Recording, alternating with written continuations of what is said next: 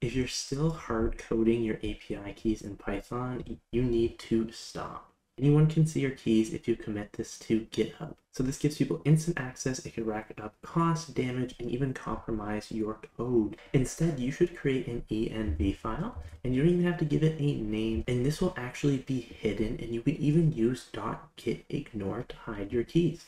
So in this case, my weather API key, I can safely store it here, and it's even hidden in my file explorer. And now you can use this .env file in python-dotenv instead.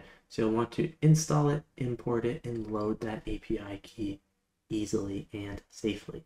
In your GitHub or GitHub Desktop, add the .env to your gitignore, and nobody will ever see your API key. Just as an extra tip, rotate your keys every few months as well. Python makes this easy. You just have to do it right. I do have a full video covering this, so if you want to check that out. Otherwise, like, comment, and subscribe. And thanks for watching.